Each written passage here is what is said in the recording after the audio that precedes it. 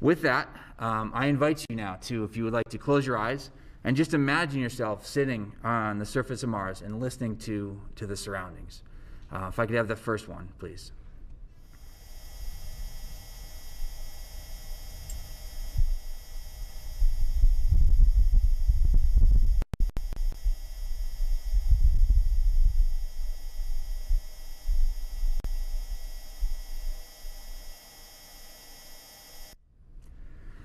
So that gentle whirl that happens in the background, that is a noise made by the rover.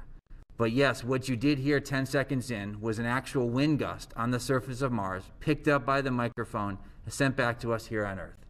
The analysis indicates that was around a 5 meter per second type of wind gust. So we can sit here now and actually tell you that we have recorded sounds from the surface of Mars.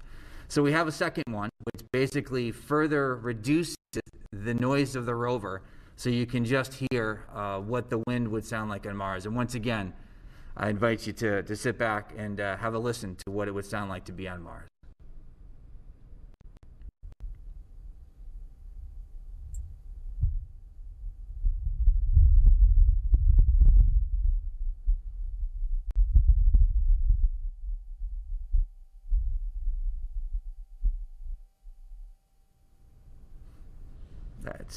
It's cool. It's really neat, overwhelming, if you will. I can't remember what I was going to go and say next. So we're looking forward to doing some amazing things with the microphones going forward. We need to work with the ops team. There's some great science that they're looking to do. We're hopeful that we continue to use these microphones, both the SuperCam microphone and the EDOCam microphone, to capture sounds, perhaps the rocks interacting with the surface. SuperCam is going to use theirs to get some great data of them zapping rocks.